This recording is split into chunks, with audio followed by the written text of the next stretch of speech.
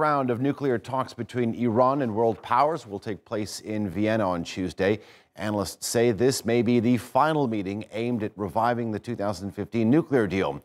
Talks were paused last month when top negotiators returned home for further consultations.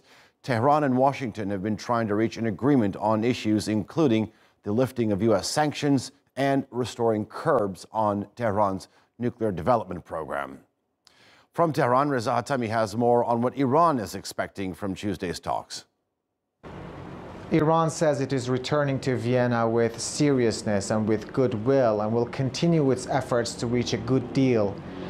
Tehran remains adamant that the ball is in the U.S.'s court, saying a political decision needs to be made in Washington about the removal of all sanctions. The United States has agreed to lift some sanctions, but as put by the Iranian top diplomat today, some of Iranian demands regarding the removal of sanctions have not been addressed in Vienna. This could be a suggestion that the United States has agreed to lift nuclear sanctions inconsistent with the 2015 deal. But Tehran wants all sanctions to be lifted, even those imposed under different labels such as human rights and terrorism. And Tehran has made it clear that if sanctions are fully lifted, a deal can be within reach.